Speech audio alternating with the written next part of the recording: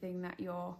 maybe thinking about, then definitely embrace it and take the opportunity to, if there's something particular you're wanting to go through, or you're just wanting, a bit of a unique setting to engage with God, then really press into that, because it's so wonderful, and Susanna's amazing. So I would say definitely give it a go, and I would say trust Susanna to come up with something that's just right.